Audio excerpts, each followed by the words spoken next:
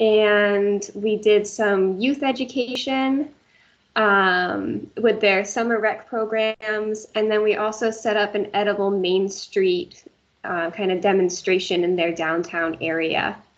And so Aaron is joining us tonight to talk a little bit more about food forests and their design, and he'll get all into that. And so if you did donate to this program, we're very thankful, and all of those donations will be going towards maintenance for the food forest in this coming year.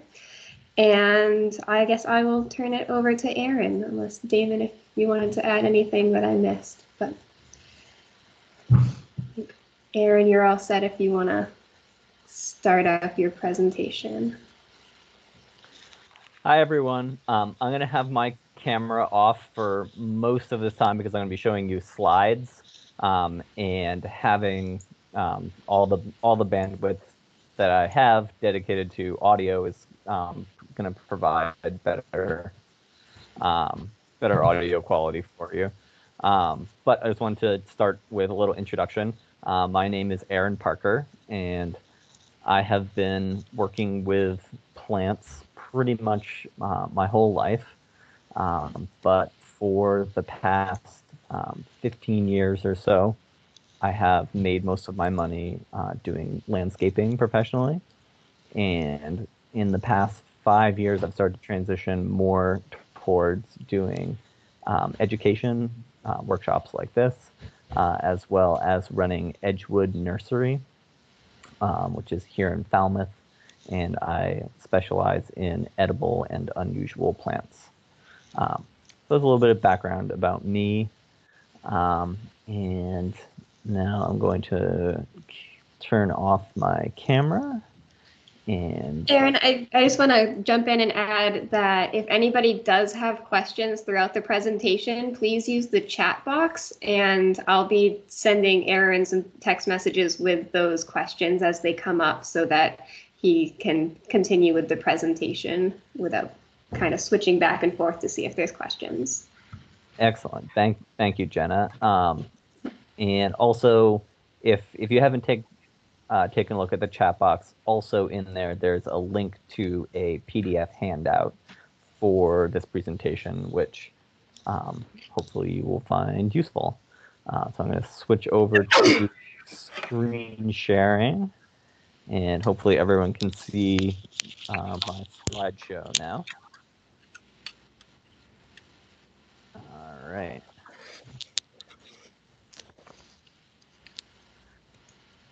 Okay, so I like to start off this presentation talking about what a food forest is and why you might want one.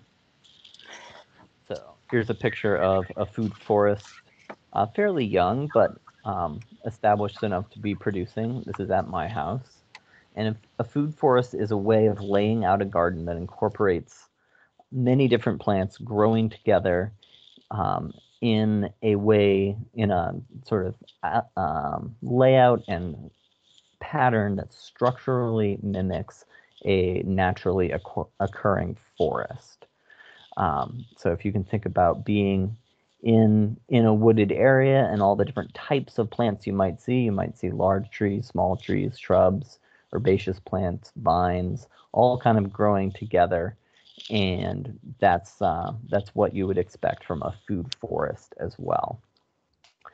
And having all those plants growing together creates a high diversity ecosystem that is a healthier ecosystem than you would expect to see in a more agricultural monocrop type setting. And the health of the ecosystem really makes the cultivation of the plants in it much easier for humans and requires less input and has more sort of fringe benefits to the other animals and plants and all the other living things that we share space with, as well as the sort of global community, as this type of cultivation actually sequesters carbon in the soil and helps to, in some small way, mitigate the problems of climate change. So food forests are usually designed to produce not just food, but also fiber, fuel, fodder, fertilizer, pharmaceuticals or medicine, and fun. So those are the 7 F's of the food forest.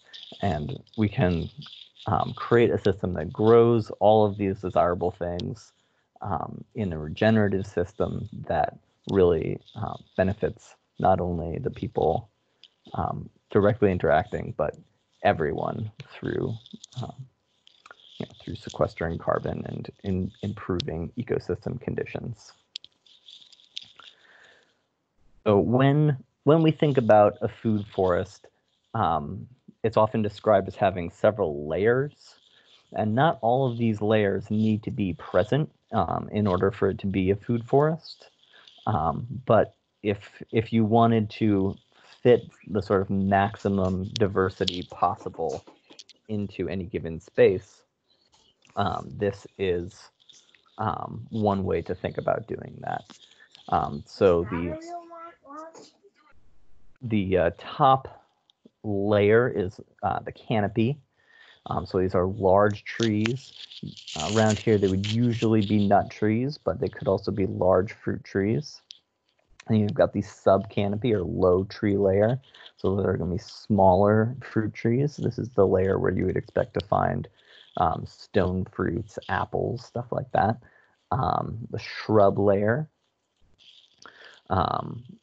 So most berry crops grow on shrubs, which are small multi-stemmed woody plants. The herbaceous layer, and herbaceous plants are plants that die back to the ground every year. And then usually they're perennial herbaceous plants, which means that they die back to the ground and then pop up again the next spring. The rhizosphere, which we'll talk more about later, is the underground layer where all the roots are. And then the soil surface or ground cover layer. And then you've also got vertical layers where you might find vines and climbers. Now, within these layers, there are many different niches of plants. And any given plant within the forest garden system is likely to have several different functions or ecosystem services.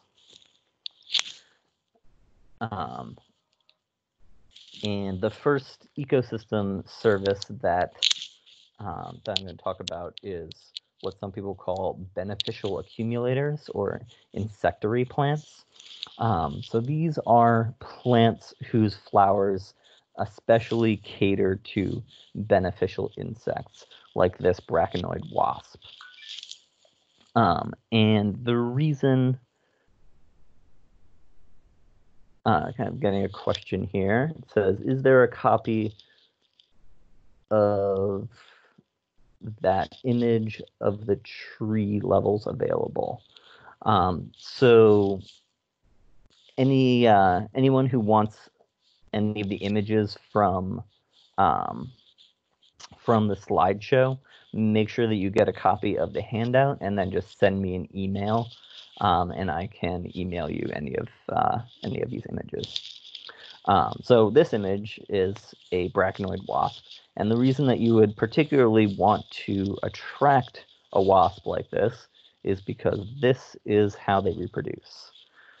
They lay their eggs in caterpillars, and then the caterpillars get eaten from the inside out, and you get more wasps. So for almost every type of pest insect, there is some sort of beneficial insect that eats that pest. And by having really high diversity, you're never ever going to eliminate pest issues. That's just, pests are kind of a function of the ecosystem.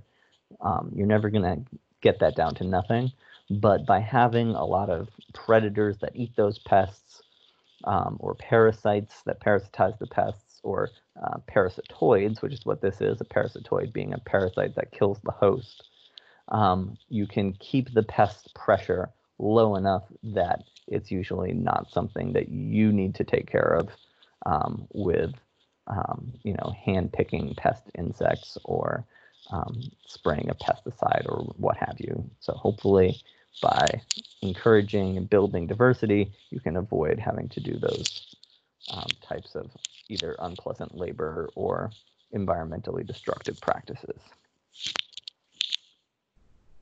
Another ecosystem service or function is what some people call the dynamic accumulators. And the idea behind dynamic accumulators is that some plants are particularly well suited to sending their roots down into the subsoil or making connections with specific soil bacteria and fungi to be able to extract mineral nutrients from the soil and accumulate those resources in the stems and leaves of the plant.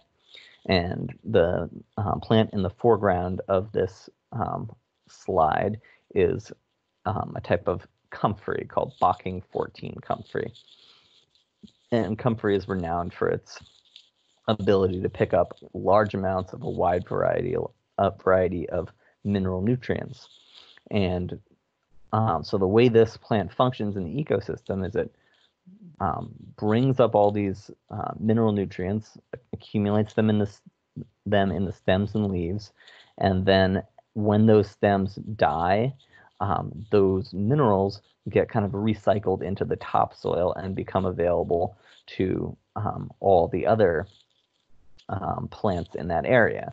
And you can just let that happen naturally, or you can take a more active role and you could cut the dynamic accumulator plant down several times in a practice that people call chop and drop mulching or chop and drop fertilizing, where you just chop down the dynamic accumulator plant and drop it on the ground.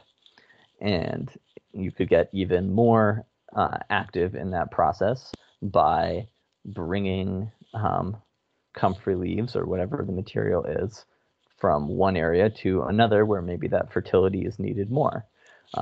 And examples of that could be just bringing it to a different bed or bringing it to a compost pile to add mineral nutrients to the compost, or feeding it to your chickens, and then using the chicken manure to fertilize areas.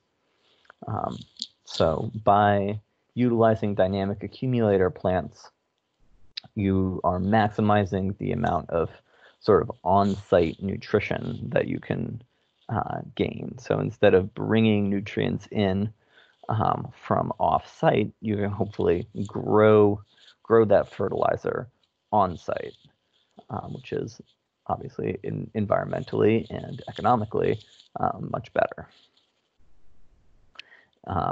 Comfrey really is a great plant. A lot of people are kind of scared of it because there are certain types of comfrey that tend to seed in all over the place. And once comfrey is established in a spot, it is extremely difficult to get rid of, which is why I like this Bocking 14 comfrey, because they don't seed in. And once you plant them in a spot, they're going to be there forever, but they don't spread. And in this slide, you can see comfrey sort of at the end of spring when they're about 4 feet tall and covered in flowers, which are quite pretty, and the bees really appreciate those as well. Another type of fertilizer that can be grown on site is nitrogen. Nitrogen is often the limiting factor in plant growth because it's kind of a ephemeral nutrient. It is kind of also this weird conundrum that it's can be biologically rare in some cases, because every time you breathe in the vast majority of what you're breathing in is nitrogen. But in the atmosphere, the nitrogen is in this form of N2, so it's two nitrogen atoms that are really closely bonded together, and they're basically inert. So it takes a lot of energy to be able to break those apart and turn them into something that is biologically available. And there are bacteria that can do this with help from plants. And so theoretically, under ideal conditions, any plant should be able to get all of the nitrogen that it needs from free-living nitrogen-fixing bacteria in the soil. But you can almost never count on any condition to be ideal. So when you're designing a forest garden or any regenerative system, it can be very useful to design in some plants that are particularly good at working with nitrogen-fixing bacteria. So this picture is of a Siberian pea shrub, or Cardigana arborescens, and many plants in the Fabaceae or pea family have this adaptation to make nodules on their roots, and inside of that nodule lives nitrogen-fixing bacteria. And so the nodule kind of makes ideal conditions for those bacteria to do their work, and the plants use sugars that they make through photosynthesis to feed those bacteria to give them the energy to fix nitrogen. And then that nitrogen can be found in the rest of the plant, and to some degree it might get shared into the rest of the system, so you might be able to get nitrogen to adjacent plants, but just by having these nitrogen-fixing plants around. But you can also use that same chop and drop technique that I talked about with the comfrey with nitrogen-fixing plants that allows that nitrogen to be taken from a plant like a pea shrub or vetch or any other nitrogen-fixing plant, and spread it around within the system of the forest garden. Ornamental is a nice attribute for forest garden plants. When I first started forest gardening, I pretty much only planted plants that were edible. And then after a while, I realized that having some plants that were there specifically for cut flowers or just to be aesthetically appreciated was actually a good idea.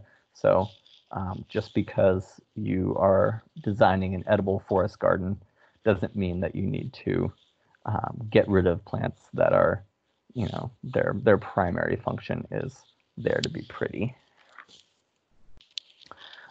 Human food, obviously that's the main service that we're looking for from a edible forest garden. It's right there in the name, edible. And there are lots and lots of different plants that can produce food in a system like this. In my garden, there's probably around 200 species of plants under cultivation, and I would say somewhere around 3/4 of them have some edible part. And sometimes that's the leaves, sometimes that's the fruit, sometimes that's the roots. Frequently, it's multiple parts. But that's obviously a big consideration. Lots of medicinal plants grow well in forest garden conditions. And I think the last ecosystem service that we're going to talk about in this section is aromatic pest confuser. So this plant in the picture is called tansy. Not a plant I would recommend for an ornamental garden, but a really nice plant for a forest garden.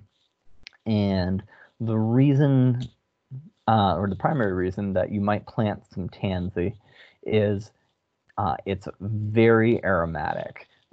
You can smell it just walking past, and if you crush up a little bit of leaf in your hand, you smell it really strongly. And the idea behind aromatic pest confusers is that pest insects are not visually oriented.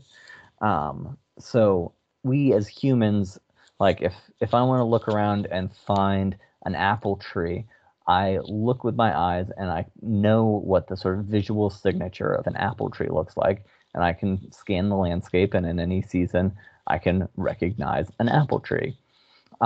That's not really how insects work. Insects are much more tuned in to chemical senses. So they're able to sense the chemical signature of whatever their host plant is. And just by growing plants in polyculture, where instead of just, a whole orchard full of one type of apple, you might have, a forest garden like mine where there's multiple hundreds of species. Just by having all those chemical signatures mixed up, it makes it substantially harder for pest insects to find their target species, and that reduces pest pressure to some degree. But there are some plants like tansy or like mint or like bee balm that put out a lot of aromatic chemicals. And the more of those you have floating around, the more it confuses those chemical sensing antennae that insects rely on to find their host plants. And just like with the dynamic accumulators, you can kind of let these plants coexist and do their thing and hopefully get some effect. But you can also take a much more active role and probably get a larger effect. So my friend Tom Vigue, who has been growing vegetables on the same plot of land since the 1970s, has been experimenting with making tansy tea. And so he'll collect up a bucket of tansy foliage and stems and flowers and kind of crush it up in a 5-gallon bucket and pour some hot water on it. And then he strains out the plant material and sprays the resulting tea onto his vegetables that he wants to protect, and especially on potatoes. And he has been able to completely avoid having to deal with Colorado potato beetle, which is usually a very annoying insect pest, by sort of masking the chemical signature of the potato plant with this tansy tea. So it's not an insecticide. It doesn't kill the beetles. It just prevents them from finding the host plant. And, it's not a perfect thing. You have to redo it, but it doesn't cost anything. And the time investment to make and apply the tea is lower than dealing with the inevitability of picking off potato beetle larvae. So just something to think about as a possibility of one strategy for avoiding insect pests. Okay, so if you're familiar with forest ecology at all, there's this idea of forest succession. And before I get into that, I'll look at this next question. And the question is, are there any tansy varieties that are easy to control / don't take over? And there is a possibility that there are. There is actually a native tansy that is very rare here in Maine, but is native to northern Maine.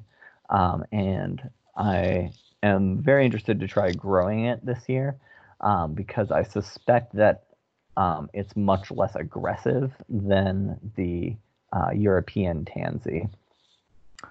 But there currently aren't any commercial sources for those seeds, and it'll be at least a year before I have any of those available to sell.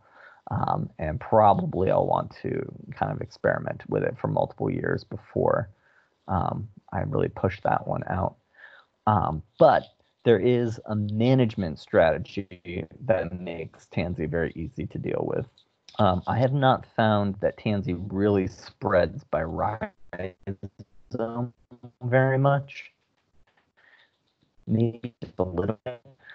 So if you just, which means as the flowers start to pass, but before the seeds are set, you just cut the whole top off the plant, and you can throw that in your compost pile.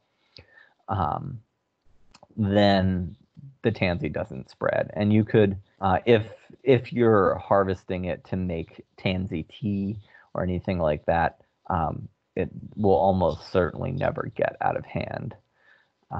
So the problems with tansy are mostly like if you had it near a cultivated space like a vegetable garden or anywhere where there's any sort of bare soil, and you accidentally let it go to seed and all those seeds blew into that bare soil, that would be a big mess. But if you avoid letting the tansy set seed or keep it at least well away from any really open areas where there's not a heavy mulch or good ground cover, then you should be fine. But yeah, I wouldn't recommend it near a vegetable garden.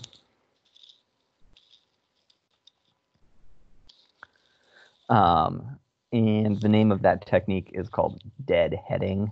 So once the flowers die back, you cut the top off. Okay, so back to succession. Excuse me. So succession is the change in an ecosystem over time. And the what's being shown in this very interesting slide that I found on Wiki Commons is succession starting at bare rock and climax forest. So if you had a absolutely catastrophic wildfire or a meteor impact or something that's going to just kill everything in a given spot, that would be a large disturbance.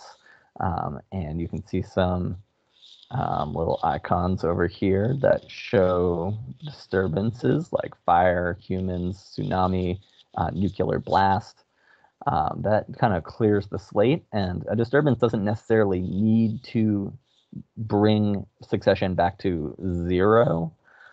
In fact, a lot of forest garden management has to do with creating minor disturbances to keep the forest garden in the stage of succession where you want it. But the idea of natural succession is you've got a disturbance, and that could potentially, bring you back to zero. Bare rock.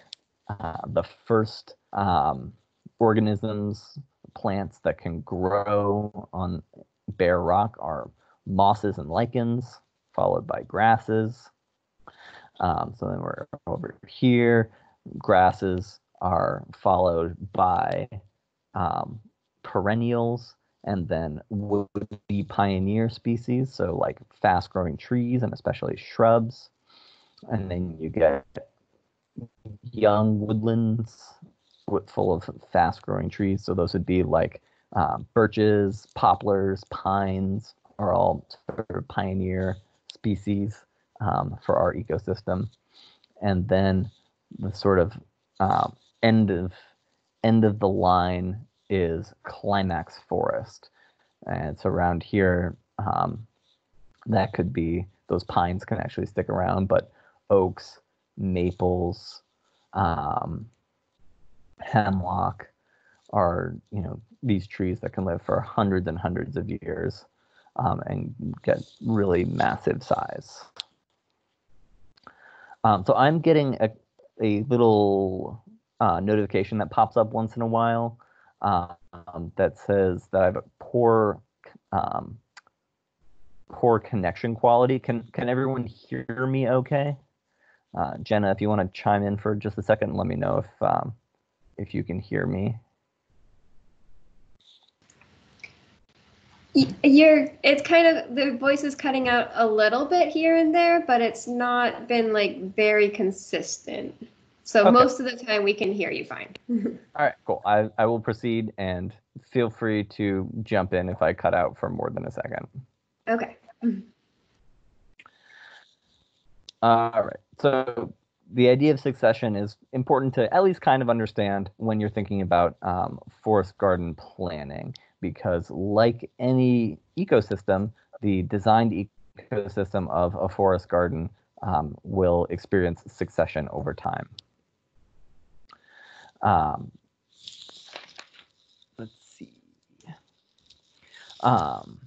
And a really good example of that succession is if you're planting a forest garden on what is essentially cleared ground, like let's say you have a lawn and you're going to convert it over to a forest garden, you're going to start with some very young trees that don't cast much shade. And all that space around the trees is going to be very sunny, suitable for annual vegetable production or growing plants that do well in full sun. But as the trees get larger and start to really fill in, all that space around them will become shaded.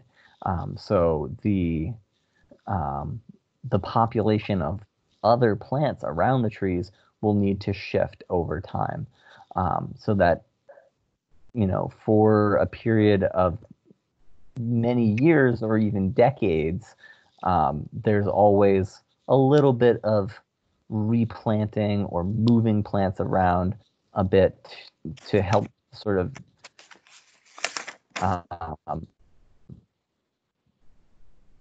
manage the forest garden as conditions change. And like I said about managing with disturbance, sometimes if you want to make sure that sunny patches don't completely disappear from the forest garden, that might mean disturbing it again, and that could mean removing a tree if they get too crowded, or pruning, or, you know, some other type of management practice. All right, so before you even think about what type of plants you would like to have in your forest garden, thinking a bit about how you would like the plants to be arranged is really important. So in this picture, what we see is a multi-layer forest. And that kind of, this is kind of an example of what was being described in that black and white drawing where it showed all the different layers. So I think you can probably see the cursor. So we've got tall trees here. These are the canopy trees. There are shrubs over here. There are vines that are growing up the trees. And then down here on the ground, there are some herbaceous forbs, which are non-grass herbaceous plants. And then over here, you can see some grasses growing as well. And obviously, all these plants are interacting with the rhizosphere under the ground here. So it is one of the more complex arrangements of plants that you could imagine in our type of ecosystem. Aaron, can you repeat that last part? Yes.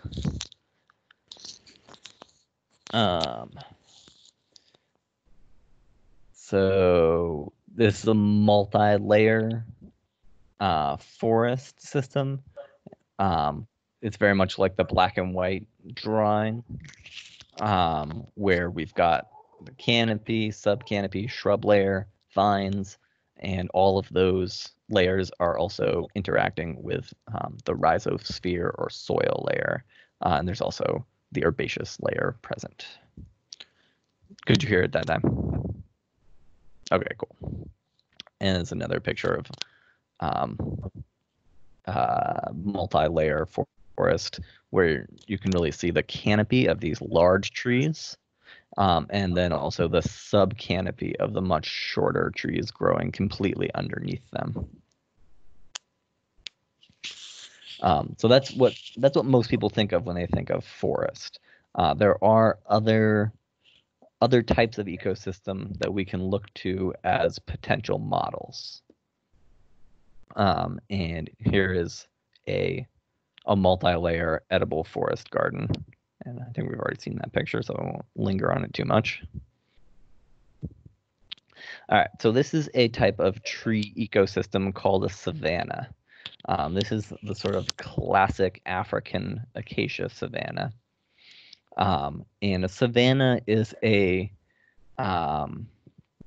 ecosystem that is has lots of trees present, but they're typically widely spaced, and the areas in between them are usually filled with grasses and shrubs. And here's a more North American type savanna. This is an oak savanna. And when we think of edible forest gardens that mimic savannas, the most typical or most commonly used idea is something called silvopasture. And silvopasture incorporates some type of tree crop, often nut trees or fruit trees, with grass that is meant to be grazed by animals. So you can have both pasture and tree crops growing together. And rather than trying to grow lots of different kinds of vegetable food like you would see in this multi-story forest garden, you could grow the tree crops like here, and then have animal products being produced along with those trees. And another way to lay out a edible forest garden is a strategy called alley cropping. And the idea with alley cropping is that you've got these widely spaced rows of trees, like you have here, and those could be multi-layer plantings. These appear to be just single rows of trees without any understory, but you could also have shrubs or herbs or vines growing with them. And then you've got the alley, which is a much sunnier area where you might have annual crops. This looks like it's corn. It's not a great quality picture. Here's another view of a similar alley crop where you've got what looks like nut trees with grains growing in between them. So these are substantially simpler layouts than the multi-layer, where you can see that's it's kind of chaotic, but there's probably about 40 plus species of plants growing together in that picture, compared to probably 3 or 4 in that picture, and looks like 2 in that picture.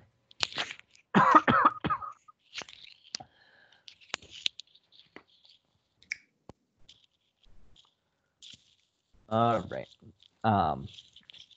Once you figure out how you would like to have your forest garden laid out, it can be very useful to have a drawn out plan like this. Unless you're a real artist, it probably won't look quite as nice as this. Mine never do. And just because you have a plan doesn't mean you need to follow it exactly. I always like to have a plan for everything, but I never follow it exactly when it actually comes down to it. And I think a lot of what I wanted people to see in this slide was this area right here labeled food forest. And the reason I wanted you to see that is it's a really nice representation of, there is a large nut tree right here. So you can see that there, the canopy of this single tree covers several shrubs.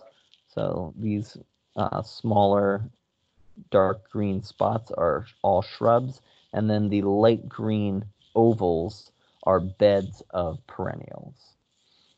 So that's just a nice visual of how large trees or smaller trees, like over here, can be integrated with shrubs and herbaceous beds completely under the canopy of the large tree.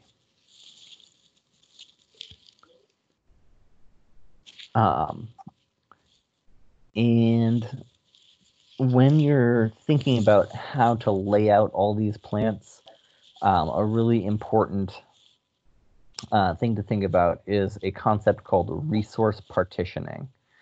And this slide shows the different root patterns of several different types of plants. So you might get something with a taproot system, like carrot, like this one, or you might get something with a really fibrous root system, like this. So this is more like the root system of tansy.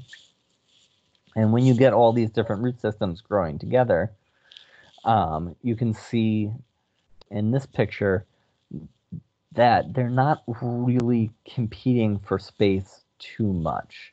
The trees are able to reach way down deep and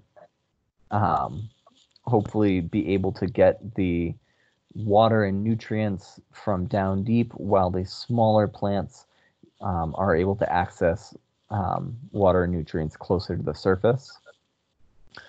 In reality, tree roots will also have a lot of feeder roots right up near the surface. So there is a certain amount of trial and error in trying to figure out how resources are being partitioned. And the resources that we are talking about are especially three things. They're light, water, and soil nutrition. And so as you are arranging plants, it's really important to think about how is this plant going to get what it needs as far as light, water, and soil nutrition. So if you're working with a weak soil that you have amended with compost and mulch, that means that all of the real nutrition of that soil is going to be up in that top amended layer. And if you have real gravelly soil that drains super quickly, that means that water is going to potentially be scarce. And if you have a big tree that casts a lot of shade, that means that light underneath that tree is going to be a scarce resource. So you need to think about the various needs of the various plants and try and arrange them in such a way that they're not competing too much. And there definitely is a lot of trial and error. There's this concept, especially in permaculture design, where people talk about guilds. And the way that I usually hear it defined is a guild is a polyculture that works. And a polyculture is when you're growing multiple types of plants together in the same space. And if those plants are able to share space and not have negative interactions, then you could call that group of plants a guild. And what I mean by negative interactions is, let's say you plant 3 plants together, and they're A, B, and C, and plant A does really well and grows all over everywhere, and the other 2 plants die. That polyculture didn't really work out. But if all the plants grow successfully together and potentially even have some particular benefit that one plant can offer another, like the dynamic accumulator effect or the nitrogen fixation or something like that, then we could call that a guild. And there's a question that says, is there a single resource to be able to see the root patterns of many different plants? And the answer is, if there is, I don't know about it. But that's something you can learn really easily by growing these plants. And you're welcome to send me a text or an email if you've ever got questions about what the root pattern of something is like. But really the best way to learn that is by growing the plant, and at some point you're probably going to dig it up, and then you'll see exactly how the roots grow. And there, like I said, there's a lot of trial and error with building polycultures. So if you plant, a bunch of plants together and one of them is struggling, I wouldn't recommend giving up on that plant, but I would recommend moving it. With a little care, most plants, especially when they're young, can be successfully transplanted. Don't want to do it in the heat of the summer, but in spring and fall, they usually transplant pretty well. And so if you've got a polyculture that's not quite working out, it's always a good idea to dig up the plants that are struggling and try them somewhere else in some other combination in some other area.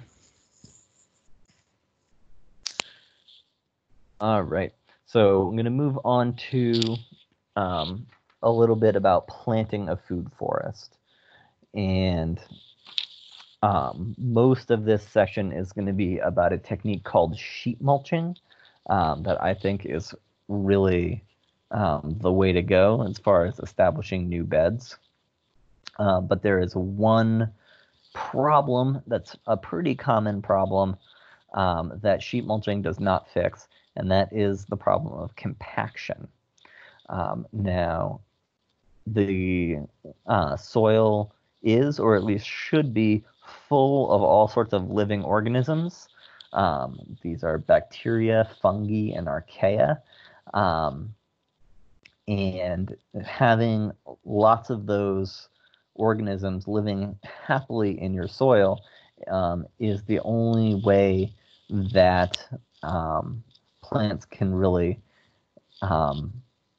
access water and nutrition properly.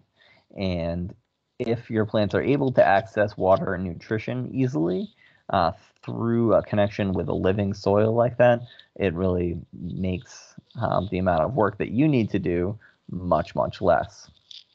And in order for those that soil biology to live happily, they need water and air. And in order to get that, there needs to be sort of an open structure in the soil. And walking over soil, and especially driving machinery over the soil, tends to kind of smash all the little tiny airways out of the soil and ruin its structure over time. And the sort of worst case scenario of that is called hard pan compaction. So if you try to dig a hole in the area where you would like to plant a garden, and it's like digging through concrete, then you've probably got compaction issues. And a little bit of light compaction can actually be solved by sheet mulching. But real compaction just doesn't get fixed through sheet mulching alone. And the picture, or the tool in this picture, is called a broad fork, and it's a great way on a small to medium scale to get rid of compaction.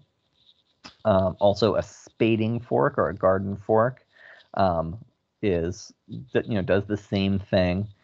And all you need to do is stick the tines of your fork into the ground and just kind of wiggle them a little bit. You don't need to actually dig up the soil, which would actually cause a lot of damage to that soil biology.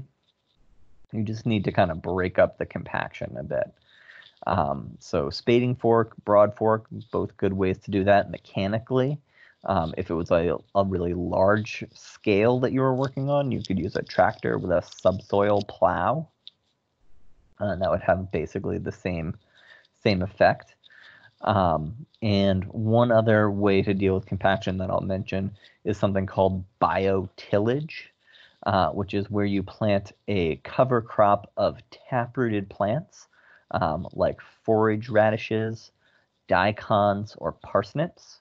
And those plant roots are actually able to reach down into the compacted soil and break it up a little bit. And you usually just leave them there to rot. And then you get these sort of these holes in the compaction where that root was, and that really can help to allow air and water and biology to move through that area of soil again. So once you have assessed your area that you want to turn into a forest garden for compaction, and if compaction is present, you've done something to remedy it. Oh, and I'll just put in one plug for broad forks. It's a wonderful tool. If you feel like you'll be using it a lot, it might be worth buying one yourself, but they are quite expensive, especially my preferred brand that you see here, the Meadow Creature. It's a very expensive tool. So if you can borrow one from someone, that's always a great option. And one place where I know that you can borrow one is the Maine Tool Library. There's a fairly small membership fee to join that, and you can get access to a broad fork and many other expensive tools that you don't necessarily need to own yourself, but are really handy to have access to. All right. So once you have dealt with any compaction issues, the basic idea of sheet mulching is that you will mow down any unwanted plants in the area. So that could be grass, it could be shrubs, trees, whatever it is. You just have to cut it down. And I have successfully sheet mulched over a forsythia hedge that was about 12 feet tall. And I cut it down with a chainsaw and sheet mulched it out, and it never came back. And I've sheet mulched out probably acres of lawn in the like 16 years that I've been using this technique.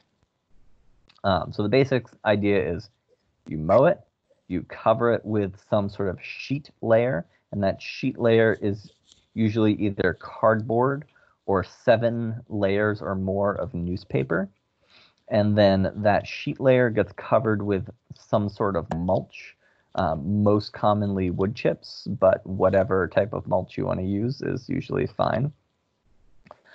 And then in addition to those basics, it's also a great time to add anything that's missing in the soil. So finished compost is a wonderful thing to add to basically any condition. Specific mineral fertilizers can be very useful if there's a known lack of something. So if you did a soil test and you're really low on calcium, then maybe you want to add some lime into your sheet mulch. it's also a great time to kind of get rid of organic waste material. So if you've got a big pile of leaves, you can incorporate that into your sheet mulch. Or you went to the beach and picked up a load of seaweed. That's a great material to add to sheet mulch. So you can sort of layer in whatever sort of material you want. So this picture is from Mount Joy Orchard in Portland. Mount Joy is a free-to-pick community orchard in a park in Portland. This is right off of Washington Ave. And in this picture, there is a little baby tree right here. And this is all finished compost that we've spread. And you can see it's in sort of a pattern. You can also see someone using a broad fork over in the left-hand side. And the reason for this pattern is everywhere where you see this dark compost, that's going to be a bed. And everywhere where you still see the grass, that's going to be path. So we don't want to waste our precious compost on the path where there's not going to be that much growing, although the tree roots will still be under there. So we kind of use the limited amount of compost that we have in the most important areas. And if you look right here, you can also see a bunch of brown fall leaves. So this sheet mulch was grass with brown leaves on top of it, and then compost on top of the leaves, and then cardboard on top of the compost, and newspaper around the edges of the cardboard, because cardboard doesn't always bend into shapes very easily. So you put the cardboard across most of it, and then anywhere where there's a transition, you can use some newspaper to make that transition easier. And then wood chips across the whole top of it. And one really important detail is that whenever you have two pieces of cardboard or newspaper or whatever joining, it's important that there be an overlap. Because if there's like even just a little crack in between the two pieces, the grass that you're hoping to smother out with that sheet layer will find its way and then just pop up right there. So you need to have a really solid sheet layer. So it's another view. And then these are those beds 2 years later. And these beds were heavily planted shortly after being sheet mulched with perennials, and then they were maintained for just a few hours once a month. And you can see there's quite a bit of space there, and they really look pretty nice. So I've got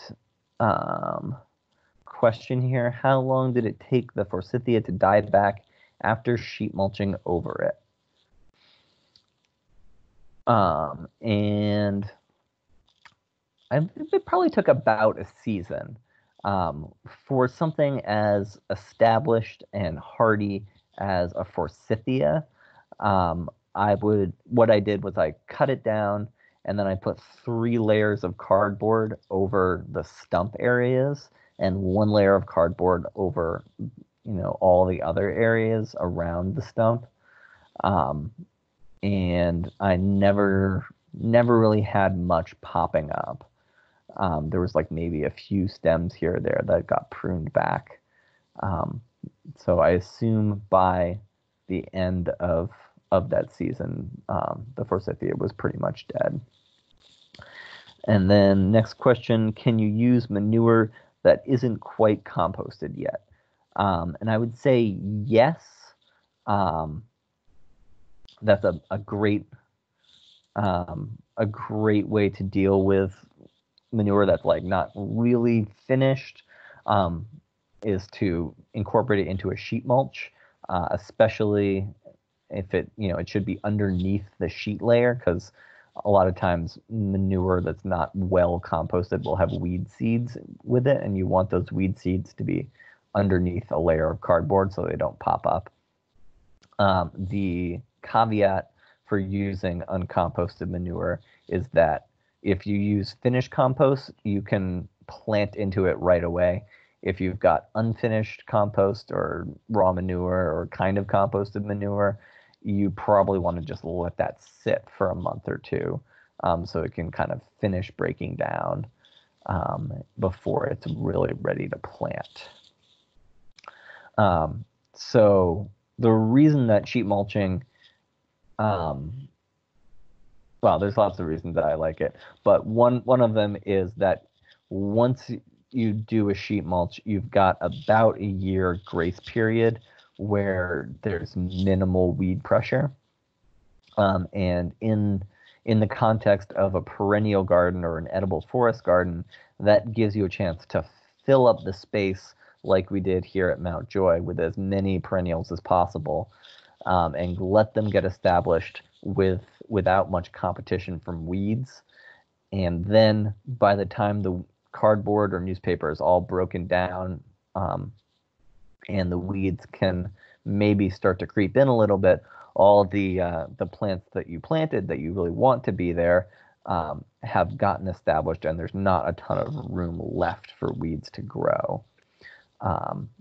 And sheet mulching can also be done on a sort of as needed basis. So rather than trying to put out, 1,000 square feet of sheet mulching at once, if you've got just a little area that got really overrun with weeds, you can just cover just that area. So rather than spending a whole bunch of time digging up weeds and pulling weeds, you can just usually sheet mulch them out. It doesn't work super well on quack grass. It does kind of work, but it's not as effective as it is with most plants. And the reason for that is quack grass has a really sharp terminal bud on the end of its rhizome, which is how it spreads. And that little sharp bud can actually poke through the sheet layer really easily. But for most weeds, it's very effective. You can also, if you're just planting a tree, say, you might use a single piece of cardboard like the one in the foreground of this picture, and just do a little tiny sheet mulch right around the tree just to kind of give it an edge and let it get established. One thing I will say about big sheet mulches versus small is the larger they are, the more effective they are, because weeds tend to creep in from the edges. If you've got a really big space, you've got a lot less edge for the weeds to creep in on than if you have 10 little sheet mulches. And here's another view of a sheet mulch at Mount Joy. This one incorporates not only woody plants, but perennials and also annuals and biennials. So you can plant almost anything into a sheet mulched bed and have some pretty good success. This is another example of that succession where we sheet mulched this bed. There was lots of empty space, lots of sun, so there was room for plants like tomatoes, kale, ground cherry, sunflowers to grow happily. This is from a few years ago, and now probably none of those plants would grow very well in this spot because the trees and shrubs have grown so much that they wouldn't get adequate sun to be able to grow happily.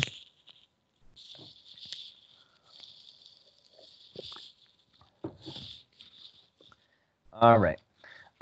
Soil food web. This is another reason to use sheet mulching rather than double digging or tillage or anything like that that really disturbs and degrades the quality of the soil. The soil food web describes the ecosystem that supports all, or at least most, terrestrial ecosystems. And the way that normally works is the base, the primary producer in the ecosystem is the plants, and plants are really, really good at making sugar. And so sugar is made from photosynthesis, so it uses the energy of the sun to combine hydrogen and water, or hydrogen from the air, carbon from the air, hydrogen from water, and some mineral nutrients from the soil to make sugar. And the waste product is oxygen that we need to breathe, as do all animals. And there's this really amazing phenomenon where plants are great at making sugar, and they make a lot of it. And more than half, in many cases, of the sugar that a plant makes is actually exuded into the soil. And that is there specifically to feed fungi and bacteria. And there's a sort of economy that happens here where the plants are feeding sugar to the fungi and bacteria, and in exchange, they're getting nutrients and water. So plants that make associations with mycorrhizal fungi have approximately 100 times as much surface area to work with to draw in water and nutrients. And both fungi and bacteria are able to make enzymes and other chemicals that solubilize mineral nutrients out of the soil that the plants would otherwise not have access to. So the soil biology is really getting its energy from the plants, but the plants wouldn't be able to function particularly well without having access to the water and nutrition made available by fungi and bacteria. And all these other parts, the protozoa, the nematodes, the arthropods, their roles are largely in keeping nutrients cycling. So if you think about nutrients in a natural ecosystem, those ecosystems generally never run out of nutrients. And it's not that there's an endless amount of anything on Earth. It's more that the nutrients are always cycling around and around and around.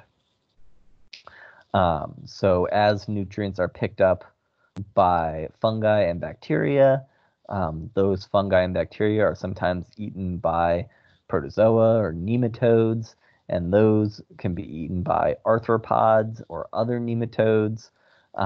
And as those organisms eat each other and excrete waste and die and reproduce, all of that keeps the nutrients in the soil and keeps them cycling and moving and bioavailable rather than getting washed away or otherwise lost. So by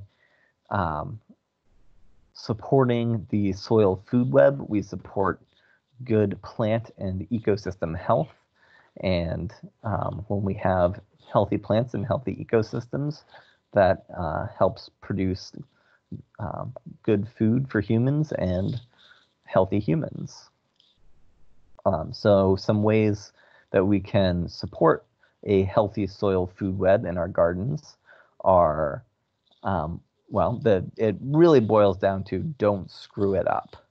And the ways that humans frequently screw up the soil food web are compaction. So in areas where your crop plants are growing, you don't want to be walking over that soil or especially running machinery over it.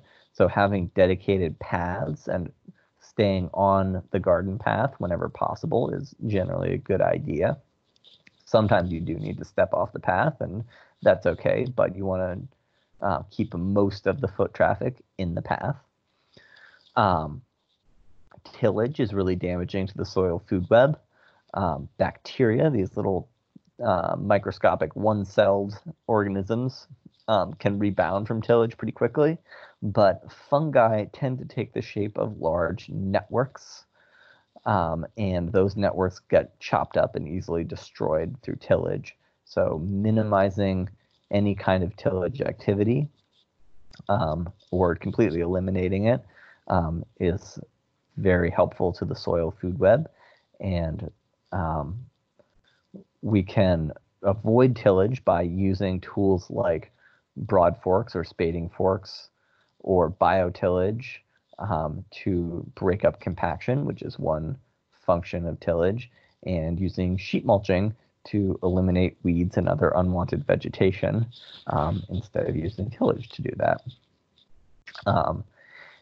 Avoiding using any type of poisons, so pesticides, herbicides, fungicides, anything with "cide" on the end is going to have a negative impact on the soil food web. So we like to try and avoid that whenever possible.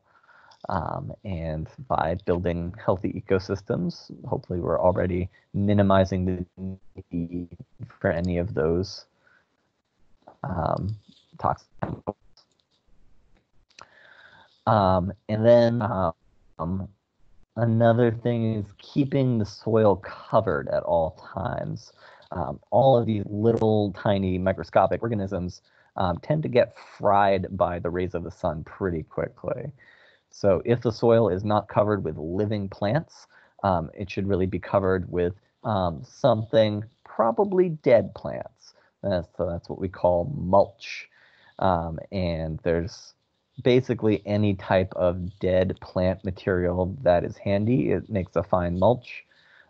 Wood chips, tree leaves, dead grasses in the form of lawn clippings or hay or straw all make fine mulches. If you do use hay as a mulch, some people don't like it because it always has weed seeds in it, but that's really not much of a problem if you put it on thick. So a thick hay mulch is great, will suppress weeds. A light sprinkling of hay mulch is asking for a bed of weeds. All right, so that's pretty much it for my slides for designing and implementing the forest garden. And I have a whole bunch of slides and information about recommended plant species. But before I move on to that, I want to say one quick thing about working with water and how water moves across the landscape makes a really big difference to how plants are going to grow in that landscape. And usually around here, what we want to do is slow the movement of water and allow it to infiltrate the soil. So anywhere where you see large amounts of water running off your landscape, that is an opportunity to maybe change some topography a little bit and allow that water to slow down and sink into the ground and be stored in the soil for plants to be able to access later. And there's lots of ways to do that we can't get too deep in the weeds about. But swales are essentially ditches that go along the contour lines of a landscape. and just allow the water to stop and infiltrate.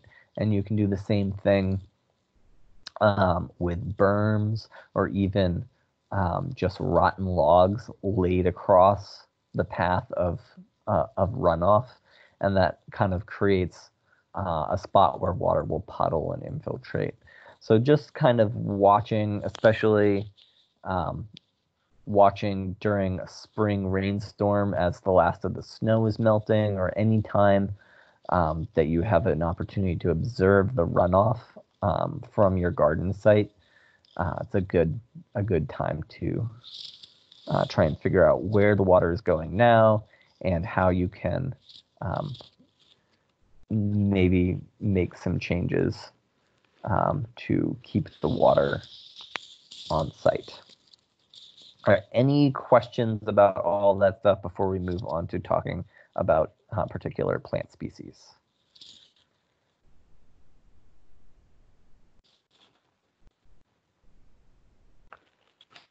All right, so we are at 7. We've got a fair bit of time left, and I have plenty of slides and information to share with you about recommended species for the forest garden.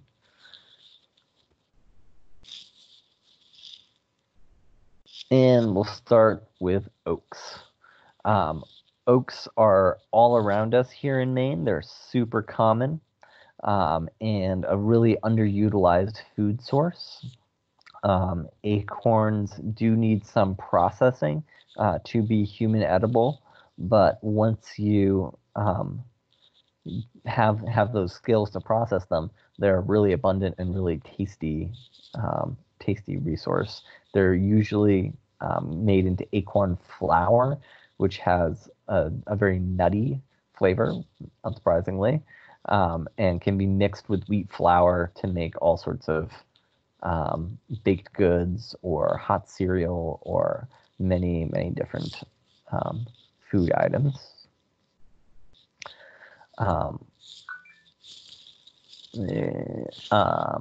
These are hickory nuts, which is another large shade nut tree. And hickories tend to have really hard shells, which can make them a little bit difficult to process for food as a nut. There are many improved varieties that you can crack like a walnut and eat that way. But traditionally, hickories have been used to make more of a nut milk. So if you're familiar with oat milk or almond milk or anything like that, hickories are easy to grow in our climate, and you can smash up the whole thing, shell, nut meat and all, and boil it in water, strain it out, and you can get most of the nutrition and most of the value of the nut out in that nut milk without having to bother to process the shells from the nut meat.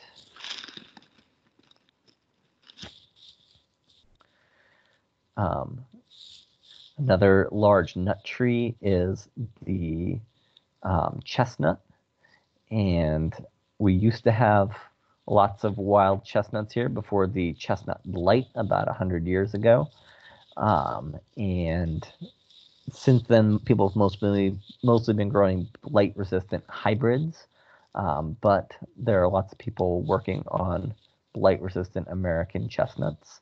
So within a few years, hopefully those will be available to the public, and hopefully we can see the American chestnut return to our landscapes in a big way. Chestnuts are an important food crop, I think, for the future, because they can grow with so much less inputs than our current really calorie producing crops like corn and soy. And they kind of have a similar nutritional profile to corn, and they're a reliably annually cropping tree, which is not true of the acorns, and some other nut trees that often take a year off.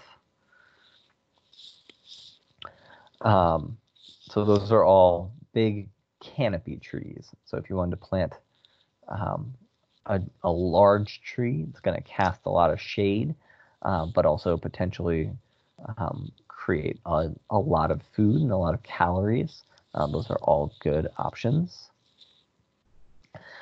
This is a pretty terrible picture. It's not very high resolution, but of a much smaller tree. This is a cornelian cherry, or Cornus moss. It's actually an edible fruited dogwood. There's the fruit. They're really delicious. I prefer these over true cherries because their pest and disease pressure is much, much lower. They're also much easier to collect and harvest. Most cherries need to be, on a home scale at least, picked individually and individually pitted, which is worthwhile, but it's a lot of work. Cornelian cherries will actually shake out of the tree by hand when they're fully ripe. So you can actually just lay a tarp under the tree, shake them out, and collect them very quickly that way. And then instead of individually pitting them, because there is a sizable seed in that fruit, you can actually run them through a Foley food mill, one of those sort of cranky kitchen tools that you use to make applesauce, and you get this amazing maroon puree that comes out of that that makes excellent fruit leather, preserves, beverages. There's really a lot that you can do with cornelian cherry, and the fruit is quite tasty out of hand as well. And the trees are beautiful. They're just starting to pop on my land, so very early bright yellow bloom, just a little bit before the forsythia, and it lasts like maybe another week after the forsythia. These are mulberries. Mulberries are pretty common in lots of areas of the Midwest, especially in the Southeast, but are pretty rare here in Maine. These are a variety called Illinois Everbearing, and they begin to ripen around, I would say, late June, and we usually have mulberries on that tree into the end of September. So it's called everbearing for a reason, and they are delicious. They kind of like a blackberry, but the seeds are much, much smaller. So it's almost like a seedless blackberry. Very tasty. This is a pawpaw, and that's what the pawpaw looks like inside. Pawpaw is North America's largest native fruit. It's a member of the Annonaceae family, so it has lots of tropical fruit relatives. The flavor is kind of like halfway between a mango and a banana, and the fruit is the pulp is really soft and custardy, kind of like a ripe avocado. They're also very low maintenance trees. They're a little bit finicky to get established, but once they're established, the leaves are so full of these herbivore deterring chemicals that even deer won't browse them unless they're starving. So it really, a low maintenance fruit for sure once established. And I'll just mention that these trees are hardy in most parts of Maine, but our summers are just barely long and hot enough to ripen the fruit. So you really need to choose early ripening cultivars or seedlings of early ripening cultivars to ensure that they have enough time to ripen. These are the blossoms of a peach tree, very beautiful, and there's some of the resulting fruit. Maine is really in a pretty sweet spot for peach cultivation, where our climate has warmed enough that the trees can survive and the fruit will ripen. But a lot of the pests and diseases haven't really caught up with us as much as they have in the South and Mid-Atlantic states. So peaches, they're also really fast to produce compared to most tree crops. So it's not unusual to plant a peach tree and get a handful of fruit in 2 or 3 years, and have a tree that's really producing a ton of fruit in 4 to 5 years. This is a Madison peach in my yard that in its best year produced 150 pounds of peaches. And one word of warning about starting to grow peaches is once you've had a tree ripened peach from your own garden, you'll never be satisfied with a store-bought peach again. It's really a whole different thing. Elderberries are a nice native fruit, pretty low maintenance, although some people do struggle with the birds eating all the elderberries before they get to them, which it's not a problem I've had, but you can prune elderberries to be, a fairly compact shrub and then net them if you really need to. That's what the fruit looks like. It's not good out of hand, but it makes delicious syrups, jams, jellies, and is a highly regarded medicinal fruit. Blueberries, also native to Maine, also pretty easy to grow, delicious. The only thing that's really tricky about blueberries is they really like acid soil, which is usually fine because most soils in Maine are acid. But if they're not acid enough, you'll notice the leaves yellowing in between the veins on the leaves. And that's a symptom called interveinal chlorosis and indicates a lack of iron. And the way to solve that is to acidify the soil so that the iron becomes available. And you do that using agricultural sulfur. Unfortunately, there's no amount of oak leaves or pine needles or any other organic material that people think of as acid that will actually acidify the soil. And the reason for that is the acids in those organic materials are all in the form of tannins, and tannins are very water soluble and biodegradable, so they tend to wash away or break down pretty quickly.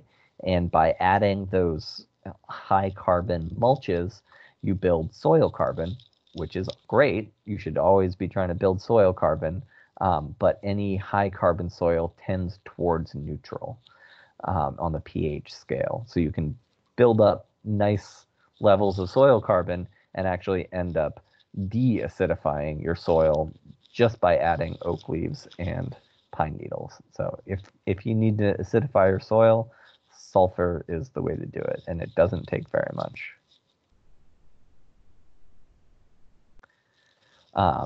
There's many different types of cane fruit or rubus species that you can grow in your edible forest garden.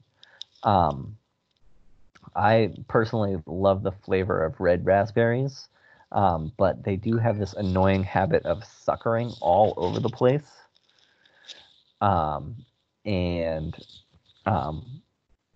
For that reason, I tend to favor black raspberries for being lower maintenance.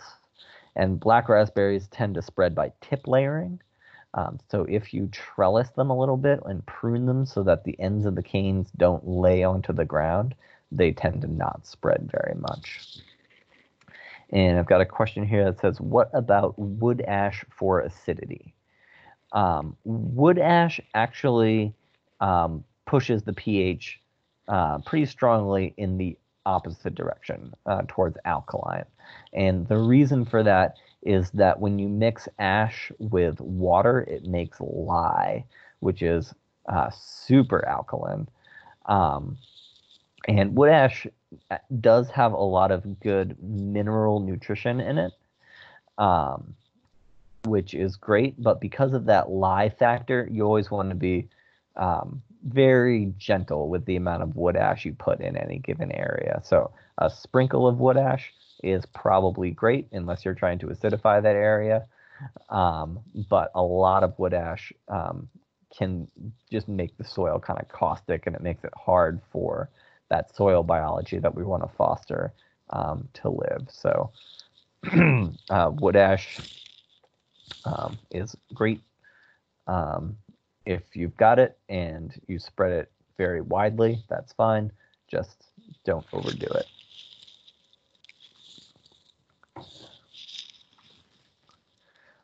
This is one of my favorite vine crops. This is Schizandra chinensis. The Chinese name is Wu Gui Zi, which means 5 flavor berry. And this is probably the most flavorful fruit I've ever tasted. It's a really complex, really interesting flavor. I love it. I would say about 30% of the people who I have given these berries to didn't like it at all. So I definitely recommend tasting the fruit before you go ahead and plant one of these. But 2/3 of the people who tasted it did like it. So for what it's worth, they're quite easy to grow. A little bit slow to start, but once they get going, they tend to start producing fairly young. This one started producing after only 3 years. And I've had basically no pest or disease issues with these. Grapes are a little bit trickier to grow in our climate, but the Concord type grapes, which are Vitis labrusca hybrids, tend to do quite well in our area, and not surprisingly, as they are native here. And grapes do seem to have a special affinity to growing with chickens. So if you keep chickens, consider trying to integrate a grape trellis with the chickens. And there's some various reasons for that. I think a big one is that one of the primary pests of grapes are Japanese beetles. And if you've got your grapes trellised over your chicken run, then if you just go out first thing in the morning and let the chickens out and give the grapevines a shake, all the Japanese beetle adults fall off and onto the ground, and the chickens can eat them. And then also, the Japanese beetles spend a significant part of their life as grubs in the soil. And if those grubs are always getting dug up and eaten by chickens, that really puts a dent in the Japanese beetle population. And then plus you've got all that chicken manure going into the soil around the grapefruits. So that does seem to be a nice way to integrate grapes into the landscape along with chickens. And one last vine crop. This is a Colomnicta hardy kiwi. This one's a male. It has that pretty variegated foliage. Hardy kiwis look like this. They're smooth, about the size of a large grape, and really, really delicious. I would say substantially more delicious than the fuzzy kiwis. They are a bit of a commitment because the vines are super vigorous. So I always tell people that when you plant a hardy kiwi, you're making a commitment to a lifetime of annual pruning. So if you're not up for that, then I wouldn't plant them. But they're definitely worth the effort. Mushrooms are not plants, but they do integrate into an edible forest garden really well. Most of the actual material that's produced in a forest is inedible cellulose material, like sticks and branches and leaves. And mushrooms are able to convert that material directly into human edible food, and they also are a high protein food, and protein is something that's fairly scarce in the forest garden. So there's lots of different ways that you can grow mushrooms. Also, mushrooms do not require sun, so in the shadiest, dampest parts of the forest garden is where mushrooms are likely to thrive the most, and where not much plant material would be able to be produced anyway. So these are shiitake mushrooms growing on logs. And we can't get too far into mushroom cultivation, but basically how this works is you take freshly cut or fairly freshly cut. It's actually ideal if they've been sitting for a couple weeks, but not too much longer. Hardwood logs, drill holes in them, and then the holes are filled with either sawdust spawn, which is spawn with the mushroom mycelium growing in it, or plug spawn, which are like these little dowels that you would hammer into those holes. Then the holes are sealed with wax, and the logs are left to have the mycelium grow through them. And then later they can be soaked in water to stimulate a flush of mushrooms coming out. These are Stropharia rugosa annulata, or garden giant, or wine cap mushrooms. And these are much easier to naturalize in a garden setting. They grow really nicely in wood chip mulch. So the way that you would grow these is as you're putting down a fresh mulch of wood chips, ideally hardwood wood chips, but mixed hard and soft wood is fine too.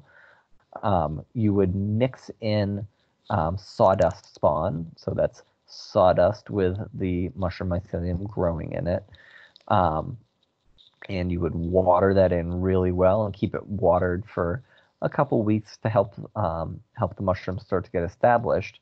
And then as long as there's woody material in that bed for the mushrooms to continue to digest, they'll tend to hang around for several years and push out a crop of mushrooms whenever the conditions are suitable, which usually means a couple of rainy days in a row in the spring and fall. And you can get actually quite a large harvest of these portobello-like mushrooms from a garden bed inoculated with wine caps. I think I've got another question here. Is the chicken run a good place for the hardy kiwis? Thinking to train on the fence and it will be higher in nitrogen. So that can work. I've actually seen that done, and the case that I saw it done in, the kiwis got a bit out of hand and basically ate the chicken run. So I wouldn't necessarily recommend it. Grapes are pretty easy to trellis on a chicken run. They don't tend to get out of hand quite as easily. For kiwis, at least Arguta kiwis, which are the more common hardy kiwis, I do recommend like a purpose-built trellis that's just for the kiwis. But you could probably get away with Colomicta or Arctic Beauty kiwis on a chicken run. You would just want to make sure that the fence or whatever they're growing on is quite sturdy and pretty accessible so that you can get to it for regular annual pruning. One more thing on mushroom cultivation. We have a great resource here locally in Westbrook with North Spore, who is a producer of mushroom spawn. So if you want to buy locally produced mushroom spawn to start some wine caps or shiitakes or many other species. You can buy it from them, and they have like informational videos on how to grow most of the species that they sell. Onto some herbaceous layer plants. This is one of my favorite perennial vegetables. It's called Hablitzia. It's a spinach relative that's much easier to grow than spinach in my experience. Grows great in part shade, very productive. But I also have some growing in what I would call full shade. It's not, there is some light filtering through the canopy, but it's completely underneath a large fruit tree. And that does surprisingly well. It is a vine. You can see it growing on a trellis here. Does great on like a garden fence, but it will also scramble across the ground and makes a really nice ground cover as well. That's just a close-up of it.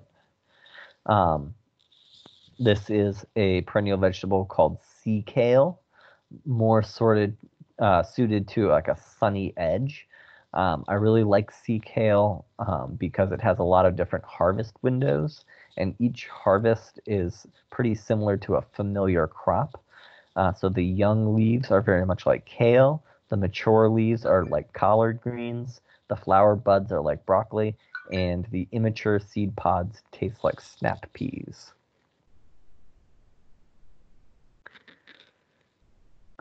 And the name of the mushroom company is North, like the direction, and Spore, like the reproductive structure of a mushroom. North Spore. Sea kale, obviously, also very pretty. Asparagus does really well in the forest garden. You're probably more familiar with asparagus than you are with most perennial vegetables, so I'm going to keep it moving. This is a very easy to grow perennial vegetable called Turkish rocket. I really like these for a few reasons. The early spring greens and the flower buds are super tasty. The flower buds are a lot like broccoli rabe, so kind of a broccoli flavor, but a little bit more bitter and a little bit spicy, kind of like mustardy greens. And then these yellow flowers are very attractive to syrphid flies, which are our second largest group of beneficial insects here in Maine. And they're a brassica that blooms quite early, so it kind of helps build up the population of those beneficials. Turkish rocket grows as a large clump, but I would recommend deadheading this one as well, unless you want it to spread, because they do tend to self-sow a bit.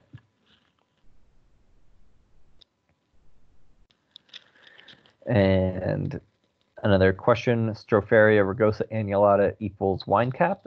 That is correct. Another name for them is garden giants, so they're all the same thing. And it grows in a sunny garden, question mark. They are one of the few mushrooms that actually will grow well in sun. I would say they grow even better in the shade.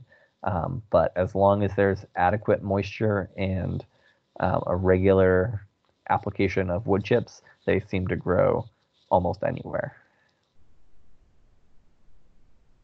We're starting to run low on time, so I'm going to skip a few things. Alliums, perennial alliums, are a really nice addition to the forest garden. This is my personal favorite. It's called mouse garlic. I would say it's closest, of the familiar alliums, I would say it's closest to garlic chives, but it's larger. I like the flavor better, and I think those big purple flowers are very pretty. Also very attractive to pollinators. This is garden sorrel. If you're not familiar with the flavor of sorrel, it's a sour flavor, very much like a lemon. The variety of sorrel that I grow never goes to bloom. So they're some small leaves ready to harvest now, and there'll be more and more leaves available through the season, and those will remain harvestable until we get a killing frost in like probably early October. So it has a very, very long harvest season, really tasty. Makes a great addition to salads. Some people really like sorrel soup, and I really like to chop up sorrel leaves with garlic scapes and stuff fish with that. I think that makes a really nice flavor combination. These are stinging nettles. There's another view.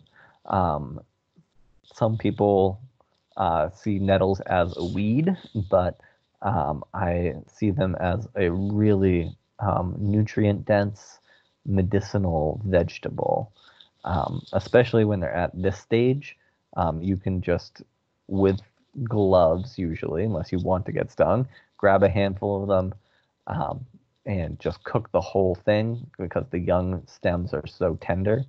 And once the nettle has been cooked or dried, the sting is deactivated.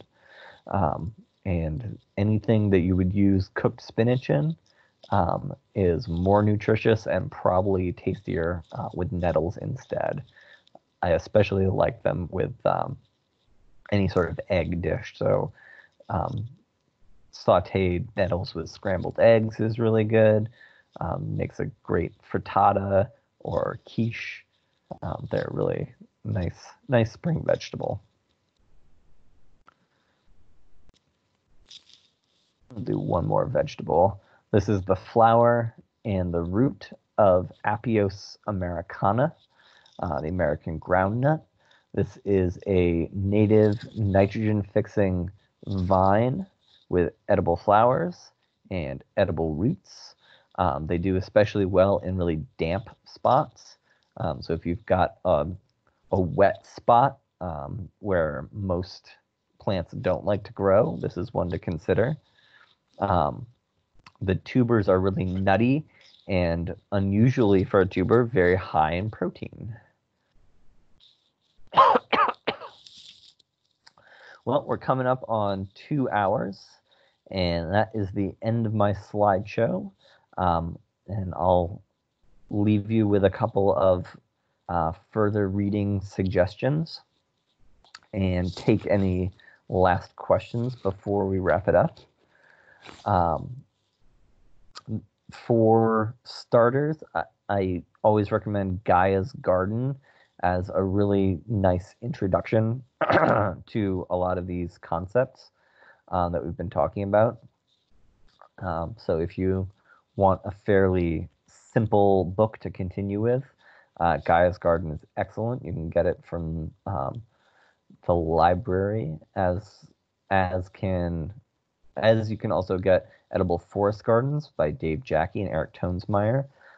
These are more like textbook tomes, but these are the books that really inspired me to get into edible forest gardening, and there's a lifetime worth of reading and rereading in there. They can be a little bit dense to just like read before bed, but they're amazing reference books with a ton of really good and really important information. So if you want to get into some heavy details, I recommend those.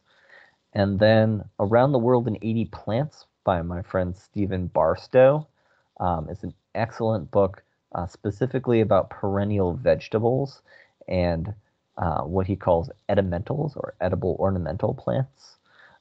Stephen has a garden in Norway, that's the country of Norway, not Norway, Maine, where he has planted over 9,000 species of edible perennials.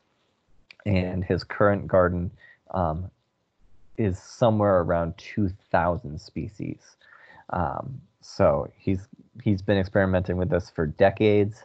Really interesting guy, and his book is very readable because he's not only talking about the plants and their culture, but he talks a lot about the history of human use of these plants and how they're used in the local cuisines in the places where they're native.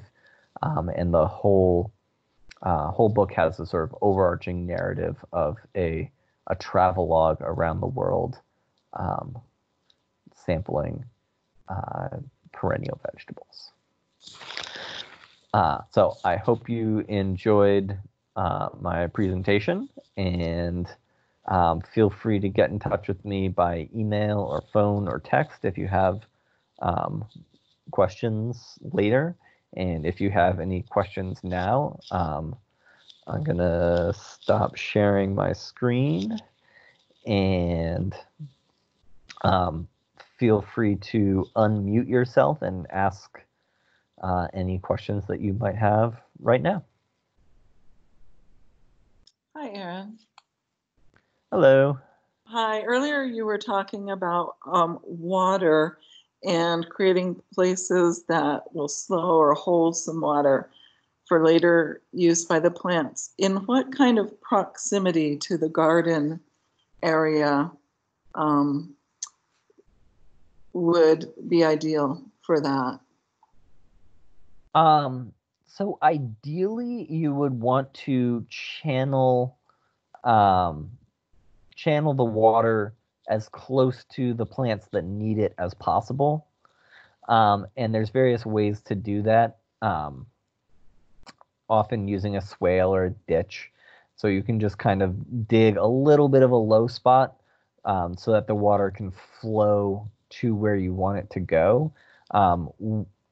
Although this can create issues with erosion.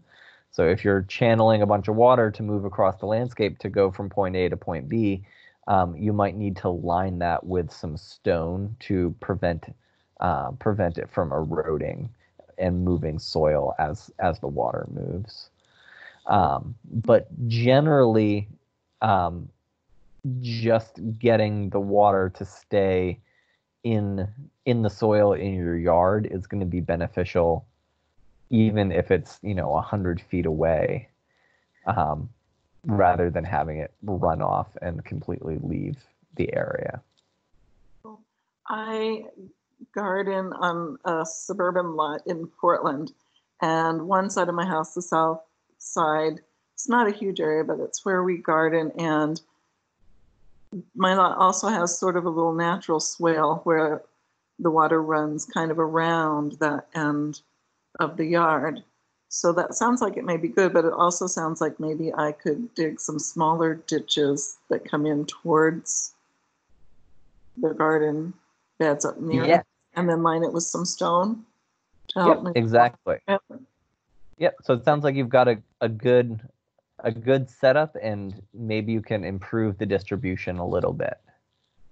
That's great to hear, because I was always a bit concerned about, I need to open that up so it can run off away. So thank you so much for sharing about that. Yeah, you're welcome.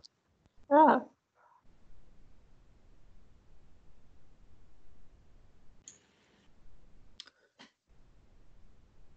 Any last questions before we wrap it up? There's some in the comment section, Erin. Thanks. Forgot about that. Yeah. Okay, I'm turning on the comment section. Question was, what was the first book of the three? And that is Edible Forest Gardens by Dave Jacke. Dave, Jacke.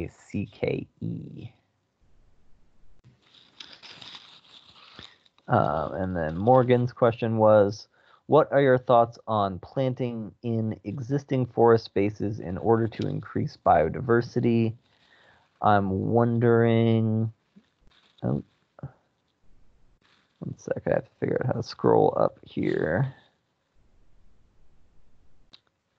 I'm wondering about the success of opening up spaces in the forest and planting near well-established trees, not wanting to till, planting next to stumps. I think that's a great idea, and I have seen it done very successfully. And it's all about the right plants in the right space. So if you're going to leave a essentially closed canopy, then you're probably going to be working with mostly native shade-loving plants, which have been largely removed from our woodlands here in Maine by centuries of basically bad forestry practices. So if you want to increase biodiversity in a existing woodland, I think removing a fair amount of trees so that you can get some dappled shade onto the ground is an important first step. Most of our woodlands are, secondary or has been cut many times and are super dense with trees, and there's just not enough room and not enough light for that herbaceous layer to really grow very well. So thinning the forest a bit, even if you're going to be growing forest species, and then reintroducing with a real focus on native woodland species, I think would definitely be the most successful path. Or if you want to establish a forest garden with some of the more typical species, like the ones that I talked about, or sort of typical crop species, you're going to need to remove a larger number of trees so that you get some areas of full sun that you can kind of get the other, the cropping plants more established in. So hopefully that answers your question. And it looks like there might be one more question here. What type of canopy tree would best support elderberry? And is there any risk of planting them near foundations of homes or outbuildings? I don't know that there is a particular canopy tree that would be best for elderberries. Elderberries are going to produce best in a sort of sunny edge. They also like extra moisture. So elderberries, I always tell people they don't want to grow in the swamp, but they would like to grow next to the swamp. So if you've got a low wet area, planting elderberries around the edge is a great spot for them. I don't think there's really any risk of planting them near a foundation of a home or outbuilding. Their roots aren't particularly invasive. And because what you're harvesting is the fruit of the plant, there shouldn't be any bioaccumulation of lead, which is something to consider when planting around a foundation, especially if it's an old one. So I think elderberries are quite well suited to that foundation planting. Any ideas about a black walnut guild? Tricky, I've heard, but some things will grow around them. So my experience with black walnuts is that most plants will grow pretty well around them. They do create quite a bit of juglone, which is an allelopathic chemical that can suppress the growth of some plants. But in highly bioactive soils, so soils that have a lot of good biology, that juglone seems to break down fairly rapidly and not be a problem for most plants. I wouldn't try and plant like an annual vegetable garden under a black walnut, but you can do some experimentation and see what works and what doesn't. Also in the edible forest gardens, I believe it's volume 2, there is a table of juglone tolerant plants. So if you want a list of plants that are known to tolerate being in polyculture with walnuts, that's a great place to look. Thanks. Yeah, you're welcome. One note about elderberry, we put them right next to our house, and the bald-faced hornets love them, so be careful. Our honeybees ignored them.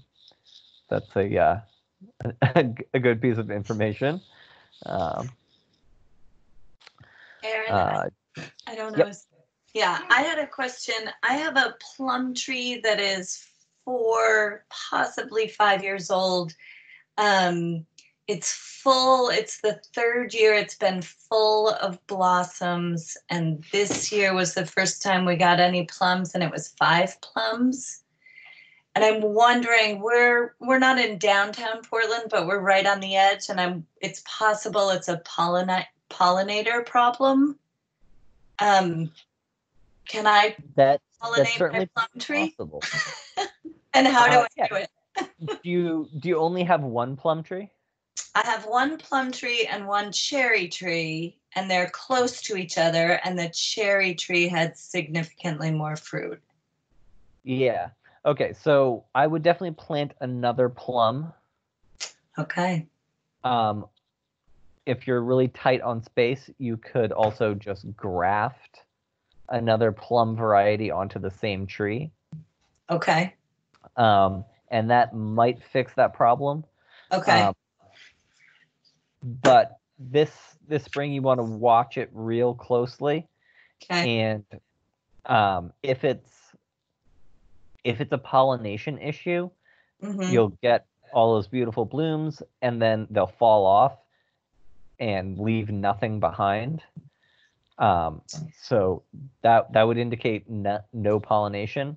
But there's also an insect pest called plum curculio that's a really big problem for plums in Maine.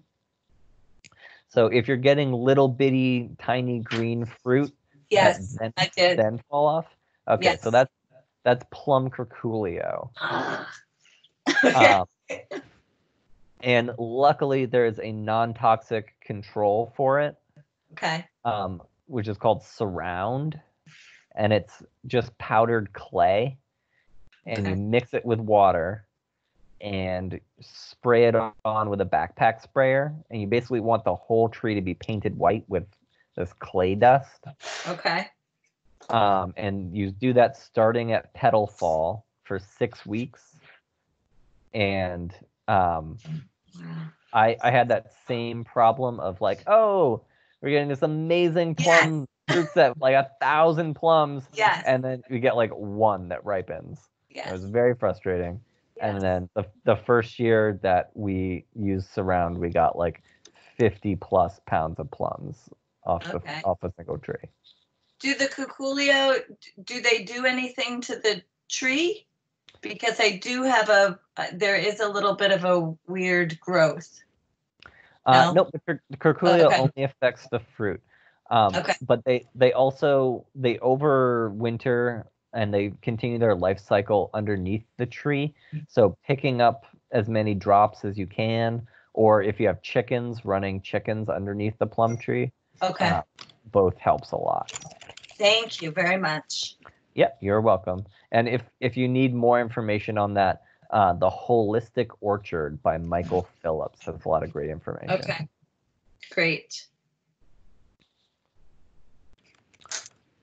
All right. Are there any other species that you reviewed today that are also well suited for planting on the edge of swamps or adjacent to small ponds? So elderberries, groundnut, skirret, which is one of the plants that I skipped past, and that's Sium cisarum, which I don't remember how to spell, but that's another one. For skirret's American cousin, hemlock water parsnip, Sium suave. That'll actually grow in standing water. Cow parsnip is another one that likes wet spots. Willows often do well, which are not edible, but have lots of other nice properties.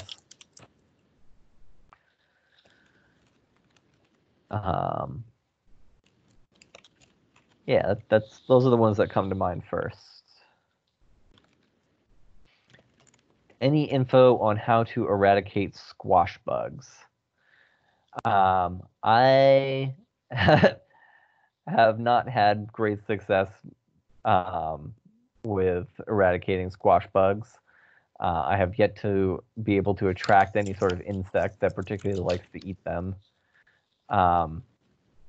If you have an area that's just squash, you might be able to successfully run chickens or other poultry through. But my primary squash bug control method is I have a like dust buster type vacuum, like a little handheld battery vacuum, and I go out at night with a headlamp and vacuum up all the squash bugs, which is kind of labor intensive, but better than squishing them by hand.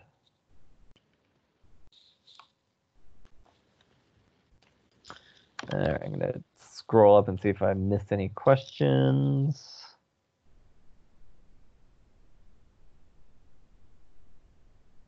All right. That might be it. Any last questions? Yep.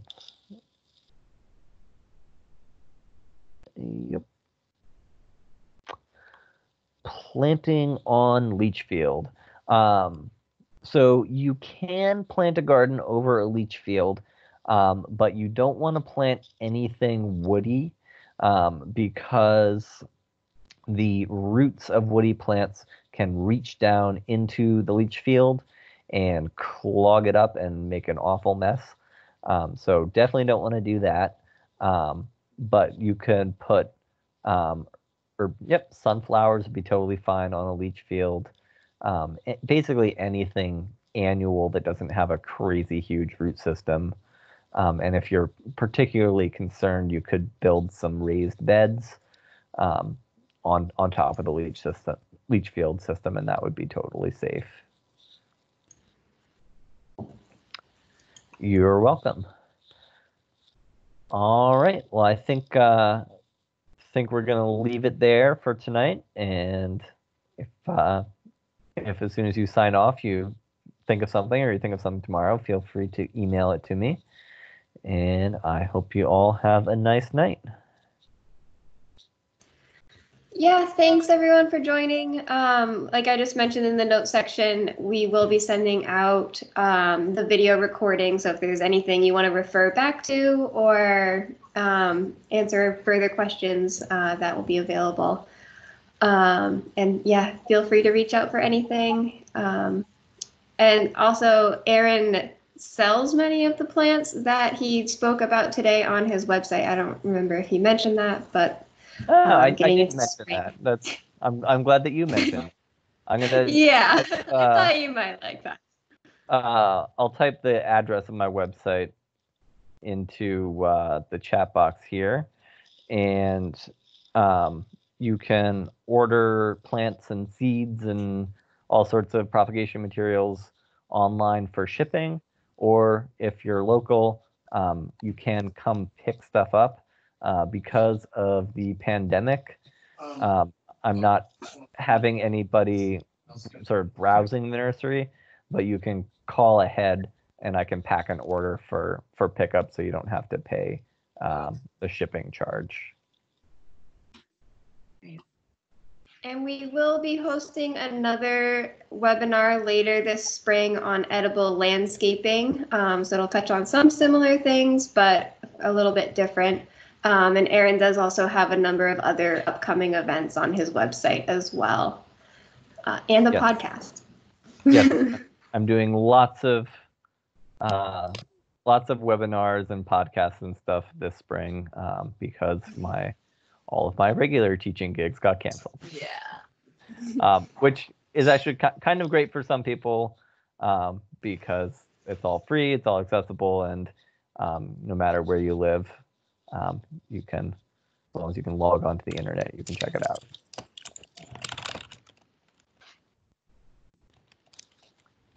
All right, thanks everyone. I'm gonna just to send out some human connection.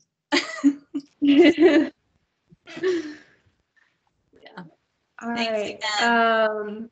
And I will add the information on signing up for our next course in the follow-up email that I sent out. And I guess I'm going to go ahead and end the meeting now if nobody else has any other questions. So thank Thanks, you. Jenna. Bye. Thanks. Bye.